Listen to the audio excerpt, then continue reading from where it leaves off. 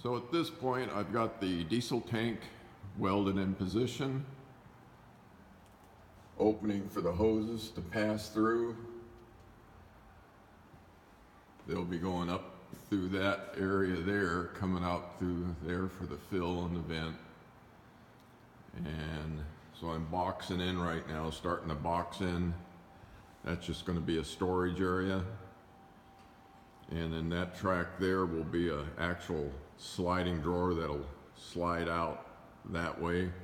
It'll be about 20 inches deep going in and out. And then we're gonna have a little standoff area about a foot wide, so when we open it, we can be off to the side of it to open it. So that area in there is gonna be roughly 24 by 36, and that's the V-berth area. So starting my framing.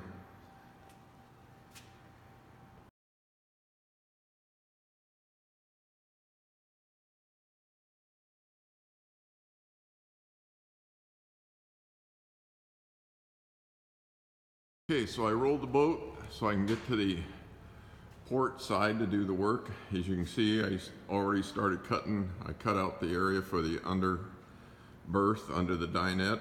So that's where you'll walk down into it there. The head, the bathroom is in this area on the deck.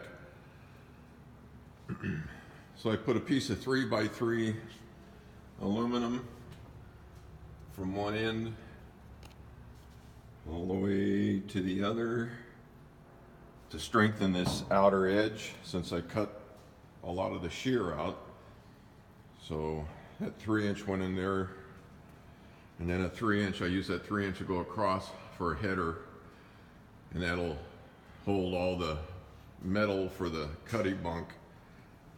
It's pretty solid. That's where we're at right now.